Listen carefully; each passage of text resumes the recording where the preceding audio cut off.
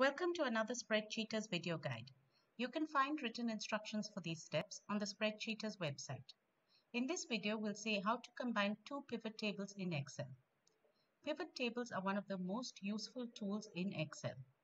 Pivot tables are built of a data set and they summarize the data in a data set or a table by grouping together the information, and they use aggregation functions such as sum, count, average, etc.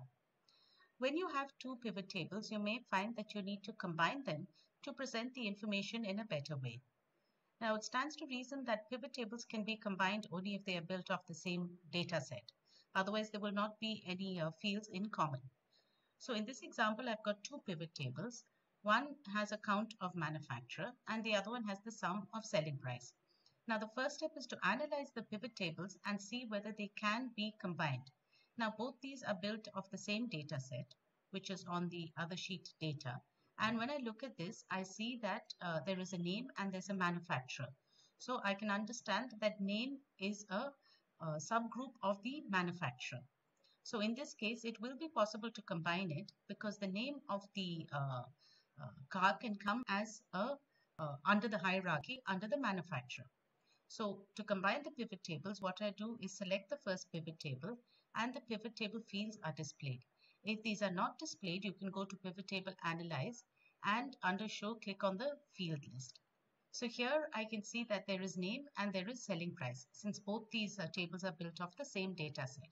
So what I'll do is I will take the name and I will drag it down under manufacturer in the rows.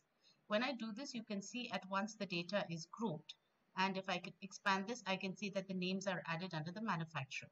The next step is to combine the next column, which is the selling price. So I will take the selling price and drag it under values under count of manufacturer. And now the sum of selling price is displayed here. I can now close this.